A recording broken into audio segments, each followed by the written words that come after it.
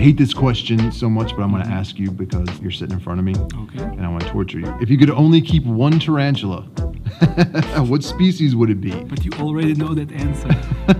Because on the panel that we had, we gave the same answer. Right. Yeah, it's But the people watching, they weren't here. green bottle blue. I mean, it's not the ultimate tarantula, but if I really had to keep only one, it would be that one. Because first of all, it looks almost the coolest out of all tarantulas, because it is blue and then the abdomen is orange. So the combination is like really contrasty, but it fits so good. And then there's the fact that they web a lot and they grow pretty fast. They basically always eat, and the fact that they change their appearance when they are sling, they look completely different than from when they are adult.